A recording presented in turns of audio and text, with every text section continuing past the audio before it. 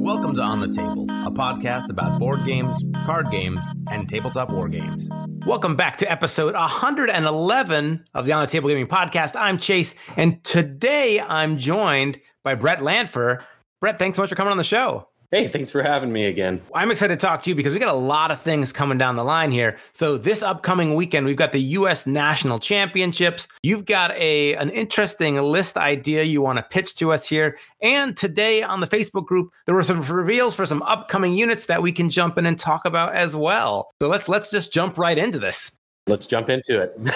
Okay, so, with the U.S. National Championships this upcoming weekend, kind of just big picture first, what do you think events like this mean for A Song of Ice and Fire? You've got this in the London GT, the big London, I guess it's the UK. Yeah, and it's also being picked up by Competitive Play. They've sent them a ton of prizes. There's a lot of hype going into that one because they've kind of built that one up for a while. But overall, both of the events, I think it's a really positive step because I think of all things, this community really needed to be able to get back into playing in person. I've said it so many times in, a lot of the content creation that I do, but the first and foremost thing that this game is it's a release for people, right?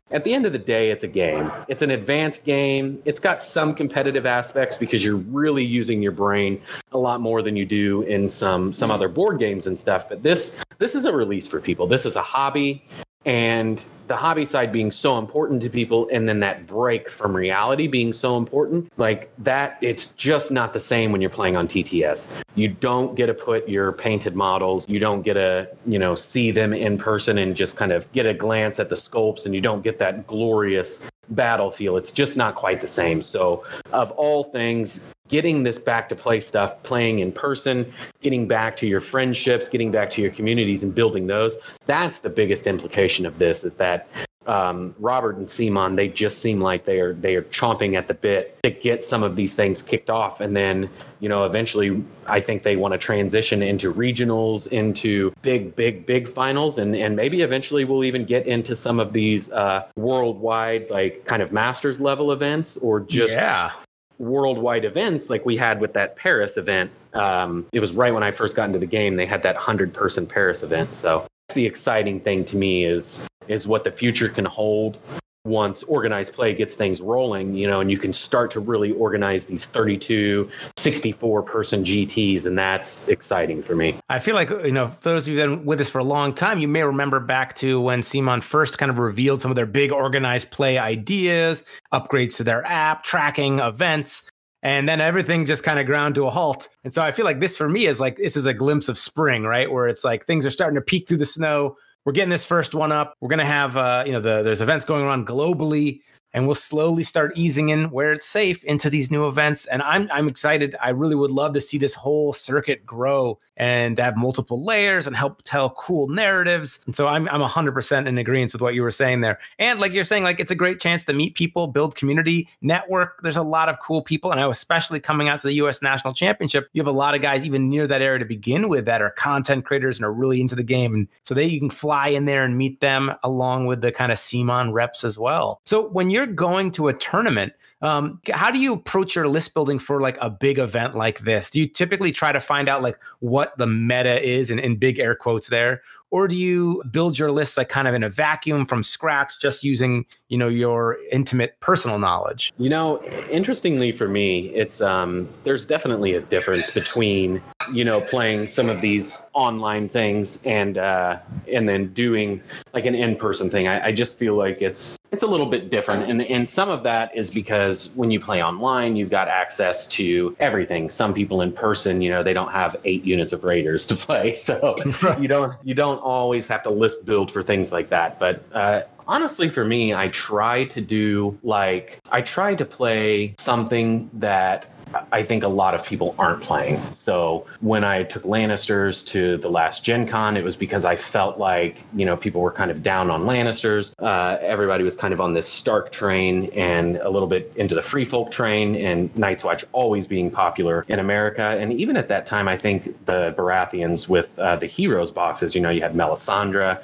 you had Renly #2, and these things had kind of picked up steam. So I was like, I think I'm going to play Lannisters because I don't think there will be a lot of Lannisters. And a lot of times for me, that's what ends up happening. I play what I like and what I own that I think people won't bring. And then kind of for Adepticon, it was the same thing. Night's Watch wasn't the popular choice. So I was like, I have these Night's Watch. I want to play Night's Watch. So it's kind of a combination of what I want to play, what I've got kind of painted and what I'm working on.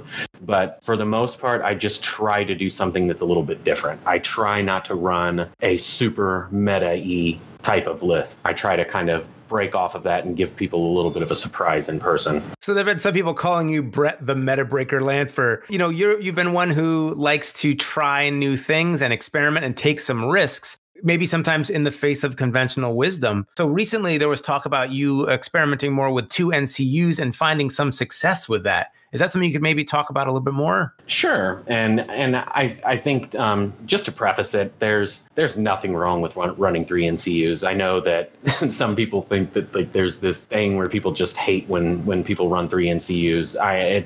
It's a preference. There's definitely a place for it. But yes, Bob Omer and I both ran this exact same Night's Watch list to this NRG event. And what is NRG for those maybe just who aren't familiar? It's Northern Realms Gaming, so they're very closely affiliated with A Song of Ice and Fire Stats. And I guess I nonchalantly say that name without prefacing exactly what they are. But when COVID hit in 2020, you had Northern Realms Gaming with the assistance of A Song of Ice and Fire Stats. They put together this tabletop event, or this tabletop simulator event. And it was like, well, we're going to bring all of these metas together. It's going to be really the first time that all of the worldwide metas playing, and we're going to use TTS because everybody's locked down. Well, it ended up being wildly successful. It was like a 64-person event, and I think a lot of the community learned so much about the game from that event. As crazy as it is, if you go back in your time machine to 1.6, going into that event, people thought Robb Stark wasn't a good Stark commander. Alan Reed wasn't really very popular. It was like, Brendan Tully and things like this were what people thought was like super strong. And then, of course, after this event, the Starks with Robb in particular did so well. You came to find out like, hey, this stuff is really, really good. So it was just a bizarre time, but you brought all of these people together from all around the world, and then we played together, and it ended up just being this really big, cool event. They decided to put another one on this year. It was NRG #2, and they capped it at 32 players this time. But for me, going into it, it just carried that same name, like it was going to be this big event, because that first NRG event was so groundbreaking, and they just did such a good job of putting that together. Like for me, it was going to be huge.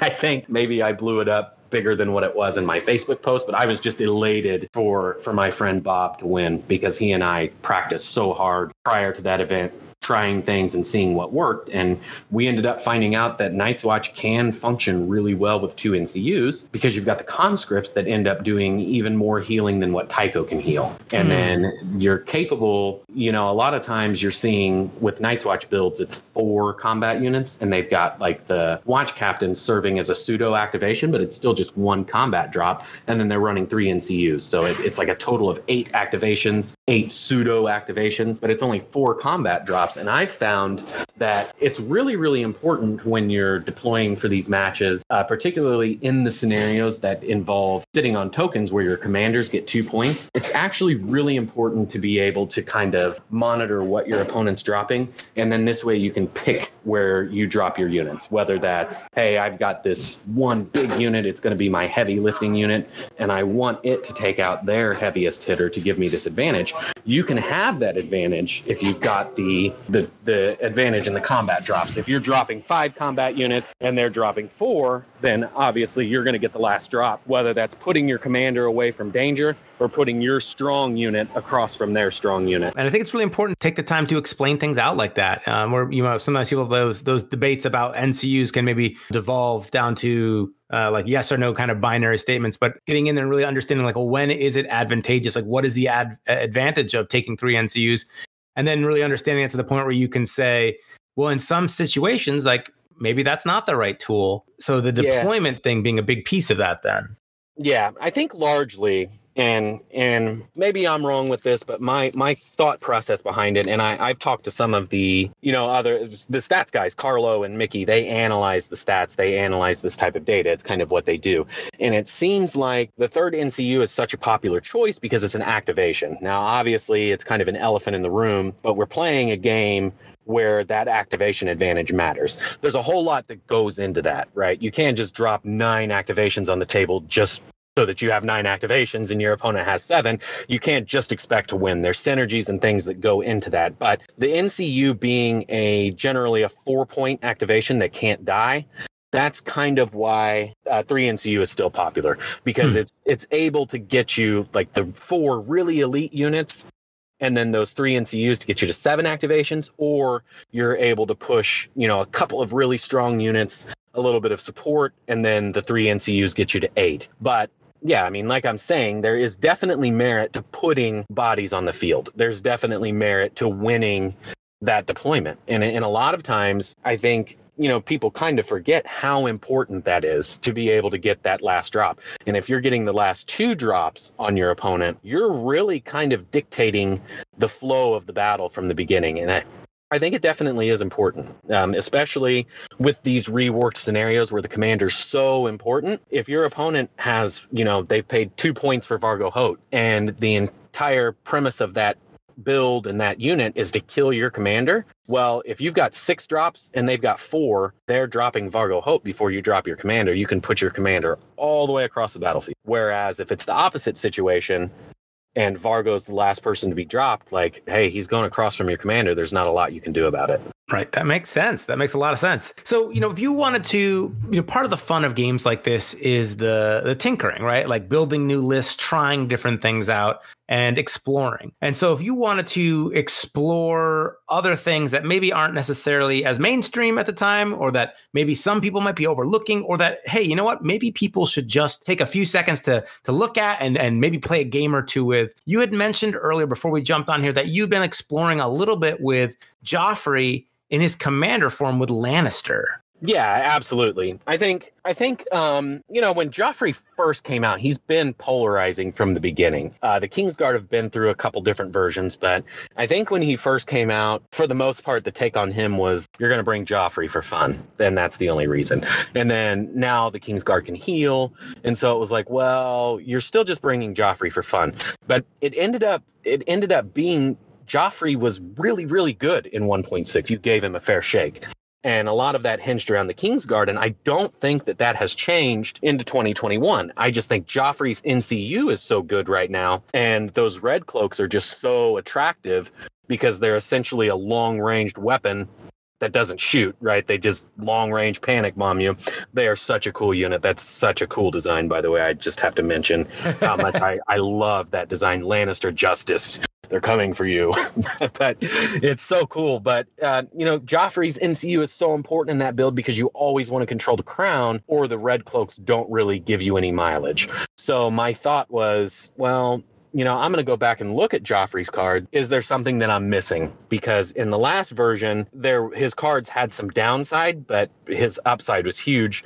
And I was reviewing it, a couple of weeks ago, and I was like, you know what? It hasn't changed. Joffrey's cards are incredible. And I think in the right build, Michael and Fabio did a really nice job of mitigating spike damage and making sure that they controlled some of these combos that can kind of one-hit a unit and take them out. The exception is Joffrey.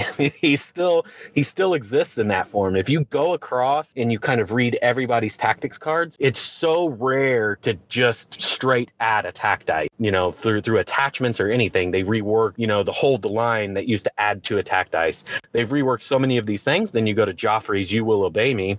You get +2 attack dice and Sundering. Now, for each miss, you're going to suffer a wound. And if you don't destroy the defender, you become panicked. But I feel like that downside for that upside is huge. So I was looking at that and I was like, what nastiness can I play this card on? And it was just like, bam, it's Flademen. Flademen charging. It's Flademen. Here we go again. I'm having flashbacks.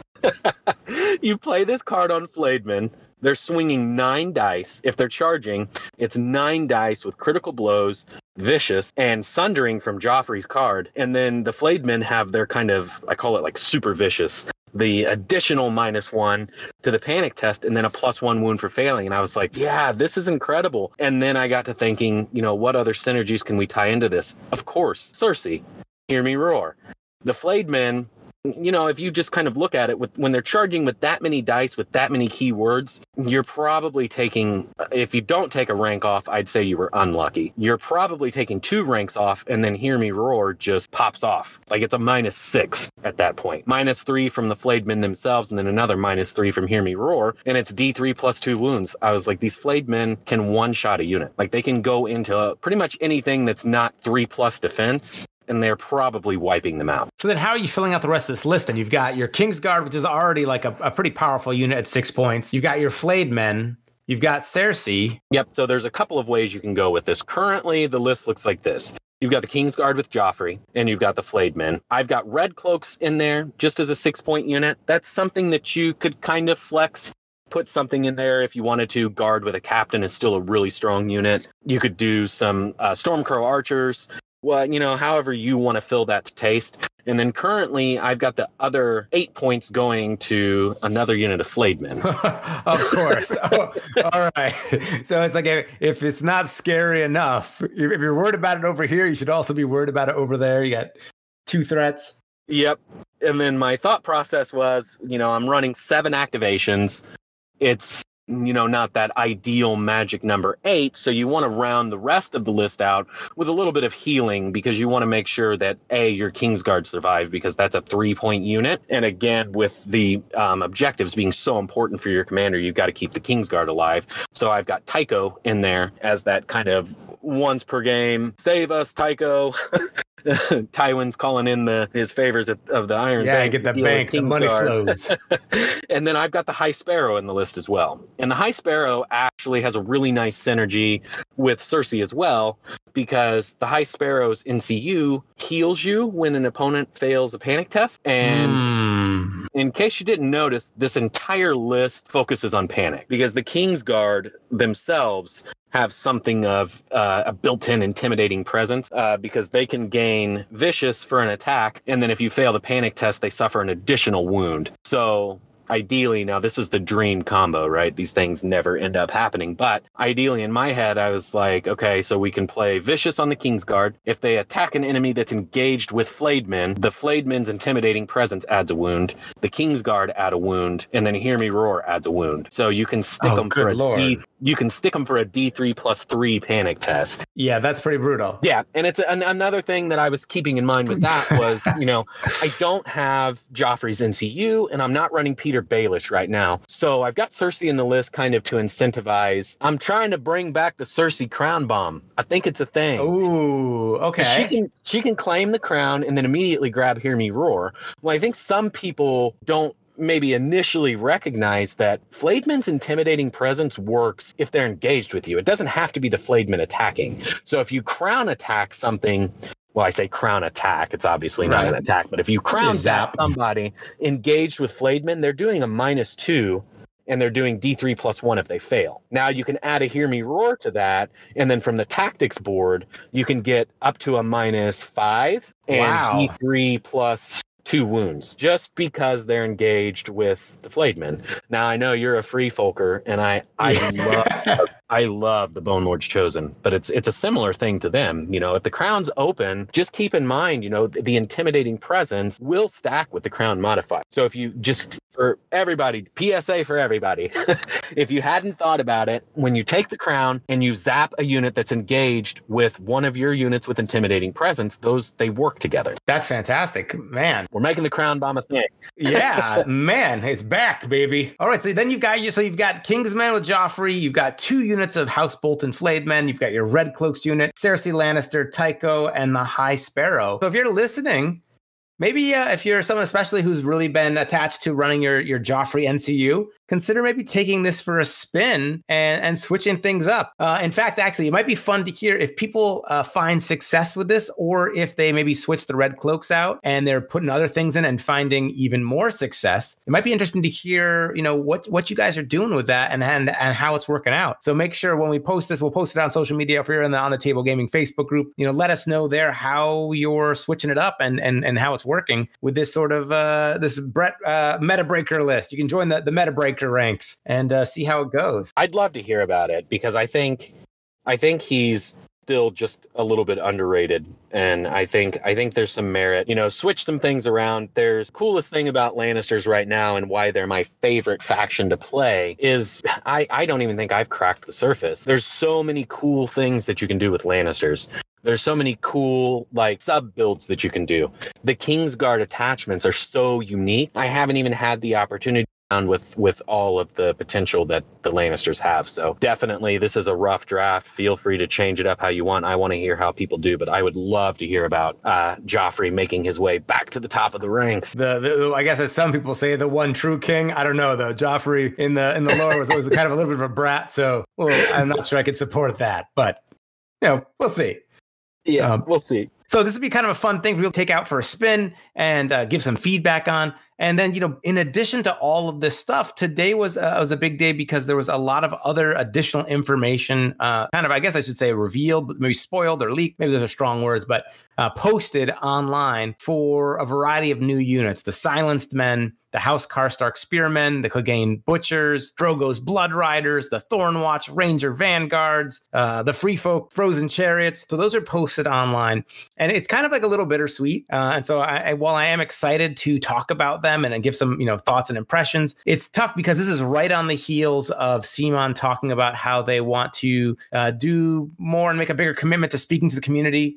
And having events where they talk about and reveal and spoil things and to have so much information kind of get dumped out there before the product is scheduled to arrive with distributors, that kind of makes that a little bit more challenging. And it's a little bit of a bummer because it looks like it's going to be a light in terms of news for Q3 now, because we got all this information up front. It's going to be a while for that product to make its way to actual distributors and stores. So kind of a little bittersweet, but it's, these things that happened in the past, and I'm sure CMON's working to address it. But let's jump in and talk about some of these units that we have seen now. Were there any ones in particular that stood out to you that you're excited about? Oh my God, the Blood Riders. The Blood Riders are so good. I can't believe they're 8 points.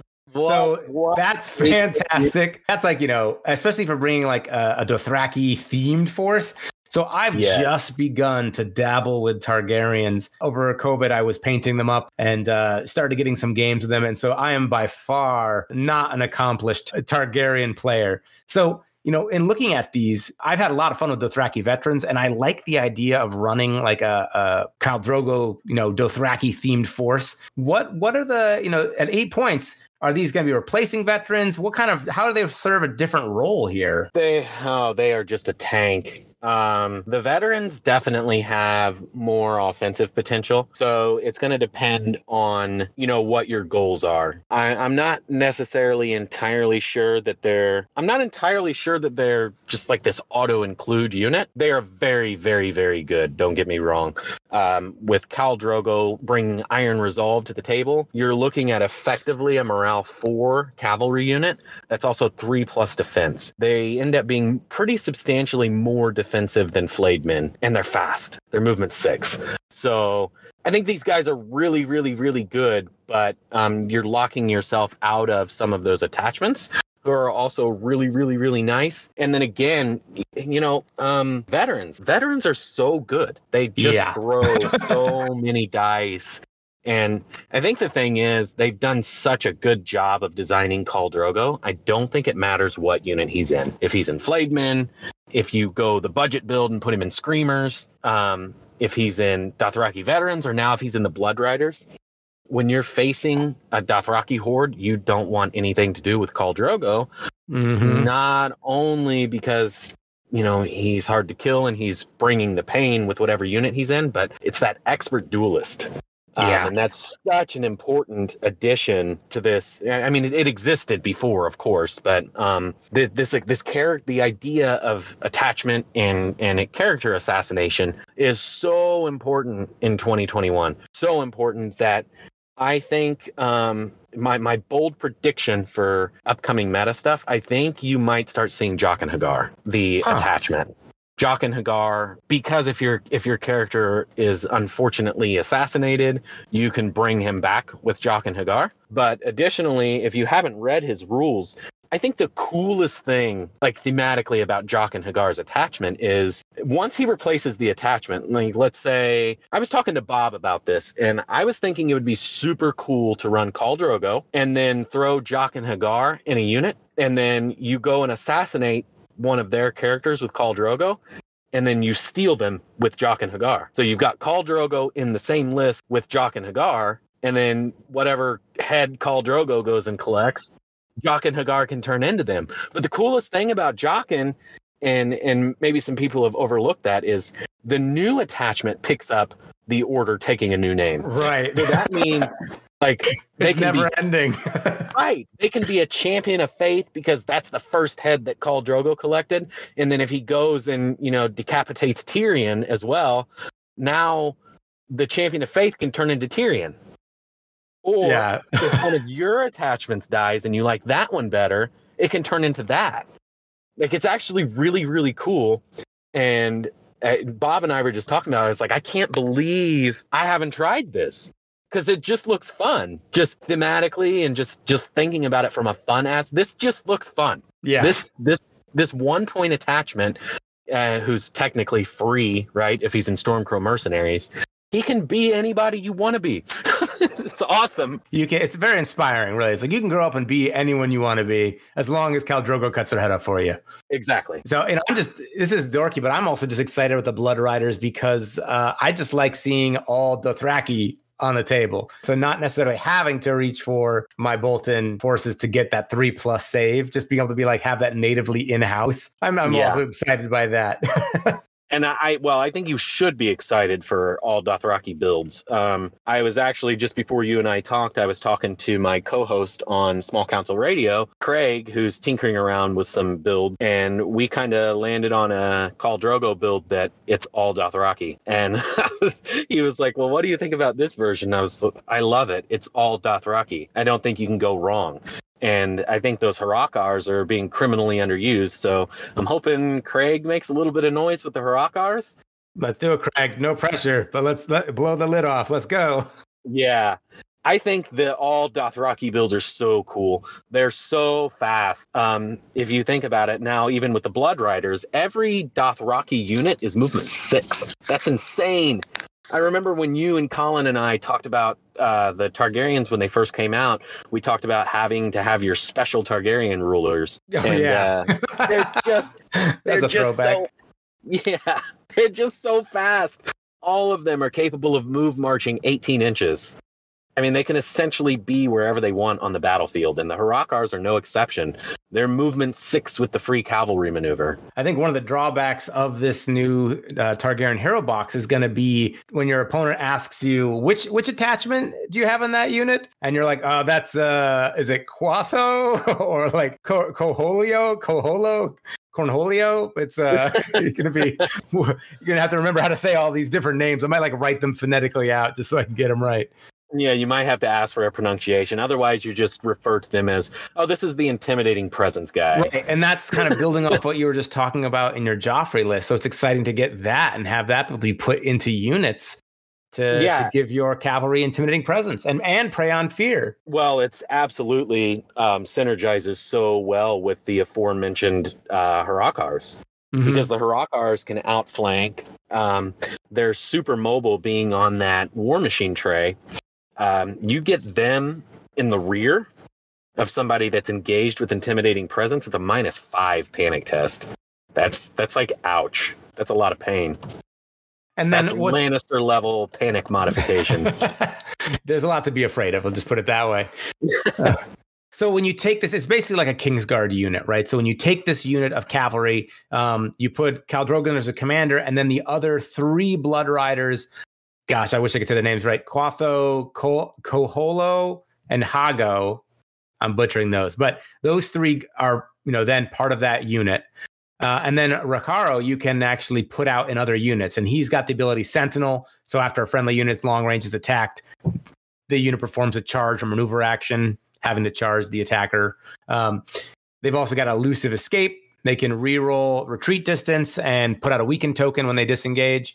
So you have the three that have to be with Khal Drogo, and then you have this one that you can kind of float around, but can really be a nice kind of companion unit then, getting ready to charge in and support. Didn't we just talk about how mobile Targaryens are? Yeah. Now you got two of them. The last thing they need is a free maneuver, right? Sentinel in a Dothraki unit is, that's a disgusting amount of mobility. They're already fast enough. It's tough though, because that unit, that 8-point unit, is pretty cool, and it's nice to have a little bit tankier unit, especially you get Khal Drogo in there. It's a killer. But then these three attachments are pretty amazing that you're losing out on, and they are only 2 points each. And I say only, that you get a lot for what you get there, especially in a mobile force like the Targaryens.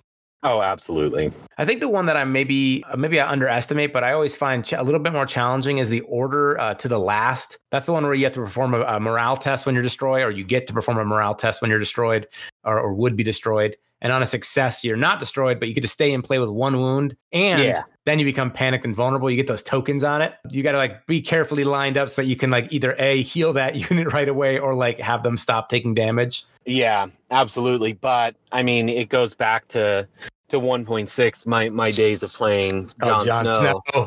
It's kind of like it shall not end until my death. And I know you kind of wanted to play that card on Jon if possible, because it had synergy with his Indomitable Order. But I don't think probably so many people have PTSD from Jon Snow's It Shall Not End Until My Death. And now you have some of you've got Corrin Halfhand, you've got the Kingsman and the Queensman, and these are just abilities that happen all the time. And I know it screwed up so many games for my opponent when I played It Shall Not End. I think it's a really good ability. I know they become panicked and vulnerable, but you do have, in the case of Targaryens, you've got Illyrio, who's essentially the money bag zone without removing the token. So you've got healing on a stick with him, but nearly everybody, unless Free Folk have a version of To the Last, which I don't think they do at this time. Not that I'm aware. But everybody else, you gotta always leave it open. Everybody else has access to Tycho, so Tycho is a thing. Tycho is really, really good. I struggle to not include him in a list just because his emergency healing is just so good, but it has very strong synergy with keeping a unit alive. And then, they attack you, you live, yay, I'm not dead. And then they're thinking, they're licking their chops, looking at this unit that's got 1 wound left, and then you Tycho bomb them, and there they are, back up. Even worse if it's a Tycho bomb and then the money bag. Oh, I've healed 8. Or when you horribly misplay and it doesn't get off like that, which is the case I've had for sure. Yeah, it's a dice that's roll. Good. That's where you learn your skill. You build your mastery.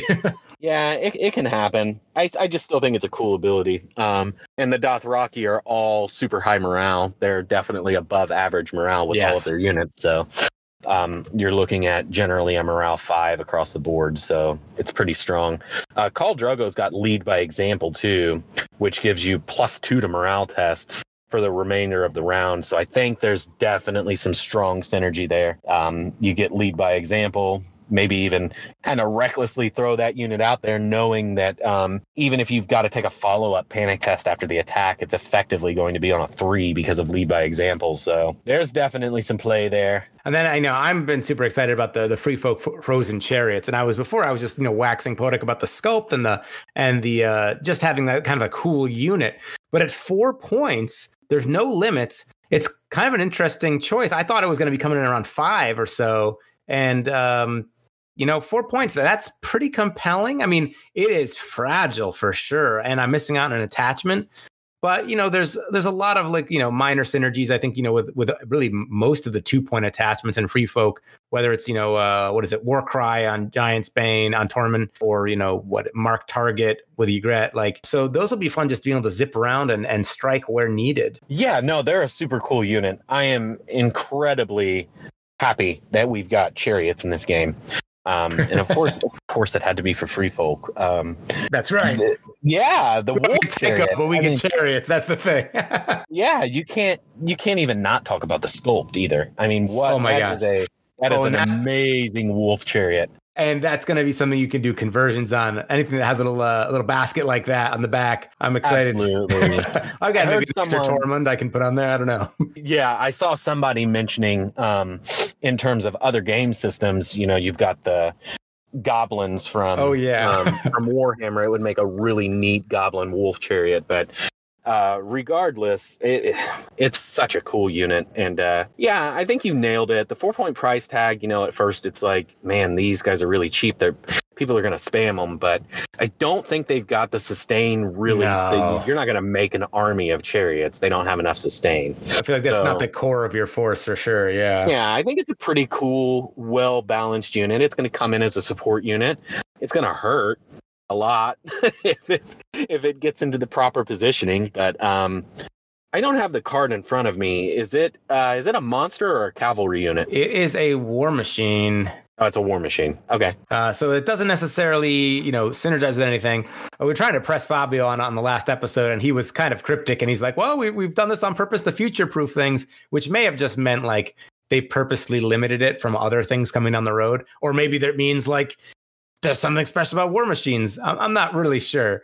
But, honestly, the +1 hits based on the defender's ranks, like I'm having failed many a 4+ to hit. I'm all about the automatic hits. That's part of the reasons I really enjoy Spearwives at this time. And then, the ability to, if you do survive, if you manage to survive with their 6 wounds on 5+ armor, they can make that free retreat action.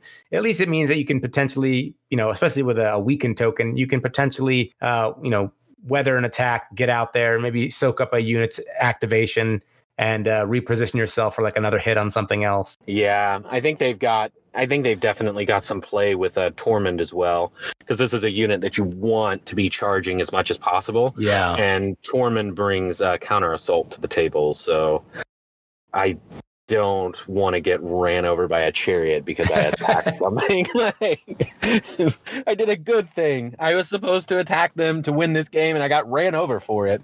As it should be.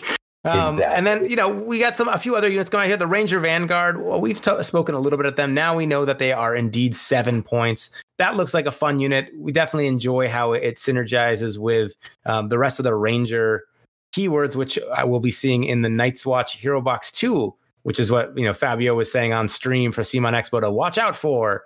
So it seems like there'll be a cool way to use them. But they also kind of complete the package of Night's Watch Cavalry, where you've got, all sorts of different tokens you can be throwing out as you're riding around. Yeah, and initially, I think you remember from seeing the pictures of my army, my entire Night's Watch army is converted to be like a Ranger army. So yes. You know that I'm very excited for the prospect of running some type of all Ranger army. I've got my trackers that I absolutely love, and then now I've got a proper designated melee Ranger unit to go with my hunters and my trackers, and so we'll see what kind of really cool Ranger affiliation we get from Heroes Box 2, but it's pretty exciting because I am just really loving the Ranger hunters right now. I'm running them with Jon Snow.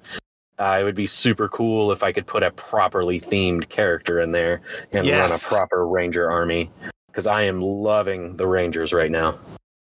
Speaking of cavalry, what did you think of the Clegane Brigands? Oh, I think they're fantastic. Those models are beautiful as well. They do have that gruff quality to them. They're adding something to the Lannisters that they've kind of lacked before. I mean, you've got Flayed Men and Knights of Castle Rock, but unless you were reaching for Zorse Riders, you never really had a unit that was this fast. The Starks have their Outriders. The Night's Watch have always had a movement 6 cavalry. All of the Dothraki are super fast, so they're an interesting unit for the Lannisters. I think they're a finesse unit. They're definitely not, or you don't want to just send them head first into the fray. These guys are definitely the cleanup crew, but I think if you can get them in the proper position, and if you can get some things to work out for them, they are going to be a nasty, nasty cleanup crew. They're probably going to break some hearts with that really, really nasty, vicious attack plus the extra wounds. So it's going to be pretty gross. It'll be nice just, messing around with them with the Clegane affiliation, throwing out assault orders on them, things like that to catch your opponent off guard. Yeah, absolutely. It's going to hurt really bad. Yeah, that was another thing that the Clegane builds always lacked. You could run the Flayed Men or the Knights of Castle Rock in that Clegane build just to kind of take advantage of maybe an overrun or just have that cavalry mobility. But now you've got full access to the free charge with assault orders. And I think Overrun now, you can re-roll your charge distance if you're House Lannister. Go look it up. Yes. If this targets a House Clegane unit, it may re-roll any charge distance, which is pretty substantial. Yeah. I think everybody's like, all right, charging on a 2+. And there's kind of the obvious synergy there with the Clegane Butcher. Although that starts getting up there in price. It does start getting up there in price. The Clegane Butcher, I still want to see somebody do like a massive chain panic with a bunch of spread fear, like some spread fear from the Dreadfort captain, or is it there go my Raiders? Bye. Yeah, you can really create a massive chain panic. Like it can bounce from unit to unit if you've got those attachments working. I want somebody to do it. It's a challenge for everybody listening. And then the Silenced Men. That's a really cool piece from the lore. You're having their tongues cut out so they don't reveal any secrets from Euron's ship. These guys are coming in 5+ armor, but they got Sundering. Their pillage allows them to suffer -1 wound from failing panic tests for each pillage token on the unit. And then wall and short range enemies suffer -1 to their morale test. So it's like a reverse bubble where it's, draining morale of 1 on all enemies within short range. That's pretty amazing. And it's per token. So that's a -2 on everyone in short range when they're loaded up. It actually, I think it can get pretty gross. I think some initial reactions are people balking at the 7-point price tag for a unit that has a 5+ defense, but they do have 5+ morale, which is pretty substantial. And then I think you're playing these guys as that support unit to chuck out those modifiers to morale, because the Harlow Reapers can get really, really nasty when you fail panic tests and they've got the pillage tokens. But just the Greyjoy unit having Sundering innately is really nice. Of course, you've got that with your Reavers, but these guys are bringing the Sundering to help get some of those pillage tokens out. But they're really like a support unit. They're kind of like a buff wagon for everything else that you've got working. Because despite the fact that they changed Panic to just do D3 wounds now, they went and started adding things like Intimidating Presence. You've got the Lannister and the Free Folk adding wounds for failing panic tests. Panic is still really, really nasty. So the fact that they've got their own built-in panic resistance is pretty substantial, because still, and I've played a lot of games in the 2021 version, and still those panic tests are just so punishing. And I'm really a big fan of Iron Resolve, so I'm going to be a fan of these guys being able to possibly reduce it by 2. It really takes the wind out of the sails of some of these factions that are banking on panic damage to really push the kills through. It can be really hard to kill things that always pass panic. And honestly, I'm just really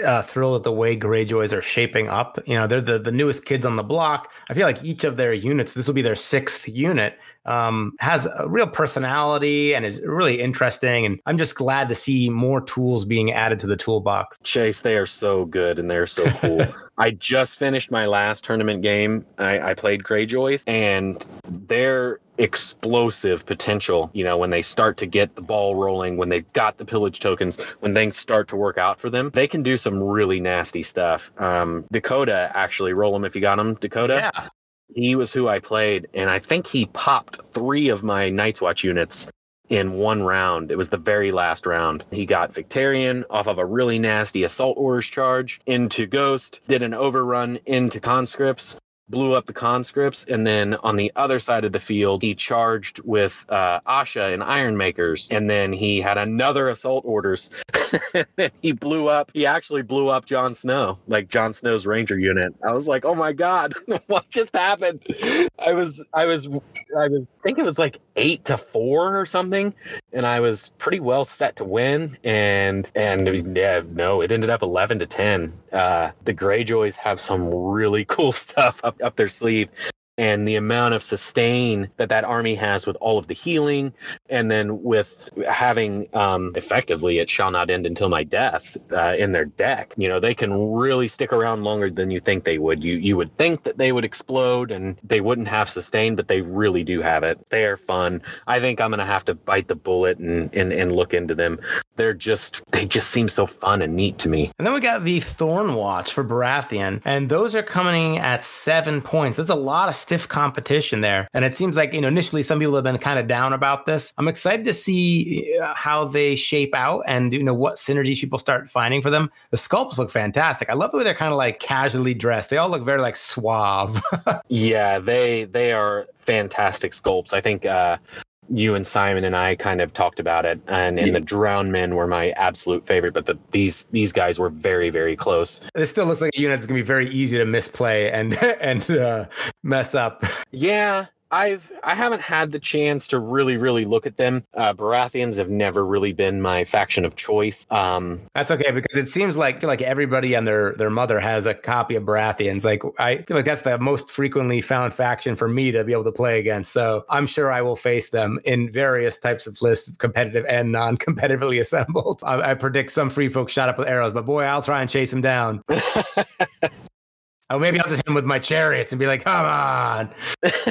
Those chariots are definitely going to be interesting. Probably maybe the most intriguing thing that came out of this little spoiled batch, or however you want to call it. But man, I want to see what people do with them. Yeah. And then there was also the House Karstark Spearmen, which I believe we've also spoken about in the past, which came in at 6 points. Make some tough choices there. And, I think they're a unit I certainly want to explore. They're super tanky, dude. Yeah.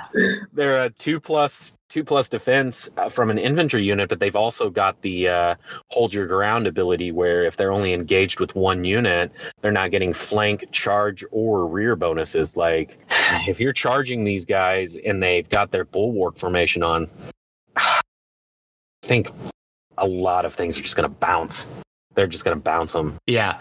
For me, it's going to be fun trying to figure out how to play them versus maybe, say, the House Tully Sworn Shields. I think kind of, you can say it's boring or lame or whatever. I think these guys want to be like the ultimate objective keeper. That or the ultimate like center anchor for an army. Because technically they can activate without taking an action, so you don't have to break that bulwark formation. So if you've got them sitting on the center token, particularly if you've got a commander in them like Tully, who's going to take them up to a 4+ morale, and they're going to heal when they pass a panic test, which is, I believe, what he does now. I'm not as well versed as I'd love to be. I think he's got Dauntless and Stalwart. So him in a unit like this, just sitting in the center of the field, racking up 2 points, they don't really have to do anything, and they'll stay at that 2+ save. And unless you're getting multiple units tar pitted into them, then they're going to cancel your charge, flank, and rear bonuses. That leaves you sundering. That's all you've got to get through their defense. Unless you're engaged with more than one unit, you don't have any other way to modify their armor. That's pretty nasty, man. It's going to be so fun. There's going to be some epic moments of that. Yeah, and the other thing, you'll only be able to modify their morale with like vicious and other things like that, because you won't get the -1 or the -2 for being in the flank or rear because of stand your ground. So they might have a play, and they're also movement 5. So typically you associate these heavily defensive units with like a movement 4, but you know what? That's something I just totally forgot about. And that's a really good point, actually. Trying to get to objectives to sit on them. Yeah. That extra, when you march, that adds up pretty quickly. Yeah. Well, Starks have swift reposition. So you can get them. I think, so what? All of the objectives now, for the most part, are like your deployment starts at 10 inches. So the objective would be like 14 inches away. So I guess they couldn't march right onto it. But you can definitely get the horse for the free maneuver and get them on, whereas a movement 4 unit still can't get there. This has been the faction that I'm kind of eyeing the most now after Targaryens, is maybe free folk Targaryens, and then just getting into Starks more. I've been loving the she-bears. These sculpts look amazing. Just looks like an army. Maybe I'll just focus on like trying to paint up nice and get some fun games in with. The she-bears are so amazing. The sculpts are definitely super nice. I wish I could name drop him, but I think it was Mark Ridge, wasn't it, that just finished painting up the she bears? Yes, so good. And I know all this stuff looks good, but man, the she bears. A lot of people have been painting them up and posting them, and I wish I had track of everybody's name to give them the credit. But anybody who's listening, if you're painting up the she bears, we want to keep seeing the flood of painted she bears, because I love those models so much, and that is such a cool unit. I think Mark Ridge might do commission work. I got to reach out to him and see what he's up to. Yeah, he's such a nice guy. He's actually local to me. He's been to the store before. You guys have lots of awesome people local, man. Whew. The Midwest. Yeah, seriously. Well, for anyone going out there for the U.S. Nationals, hopefully you get to meet some of these people. And Brett, I think we maybe start to wrap things up here. Thanks for coming on and talking about this Joffrey list, about U.S. Nationals, and then just giving some quick off-the-cuff thoughts about the units that we saw today. Best of luck this weekend, too. Yeah, thank you very much. It should be really, really fun. Now, there's a chance to win some swords and hammers and stuff, so we'll see see what happens. Yeah, I was... Everyone keep your police blotters on and listen for a man with a sword was seen walking around. I think it's safe to assume that with Mr. Publicity, Chris Tran there, I love that guy. There'll be some pictures. There will be some pictures and some updates, and I think he was going to reach out to Robert to ask about doing some recording. I already know from previous events that Shane does not mind at all when Chris sets everything up, so you'll look forward to some streams. But, I can't wait. We're going to spam you with some pictures. And what you got to do is you need to start, instead of giving out swords and hammers at those events, since Chris does so well, you got to start giving out like apparel, right? So maybe some like really fancy sleeves that he could wear for a shirt, and you could have, and then you can start to slowly gather a wardrobe here of champion items.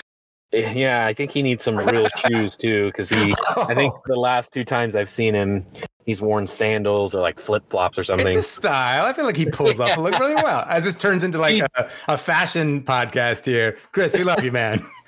He does. He pulls it off. We do love you, Chris. And so on that note, all that loving kindness out there, let's wrap things up. And so thanks so much for coming on the podcast. And in the meantime, we hope you get your miniatures on the table.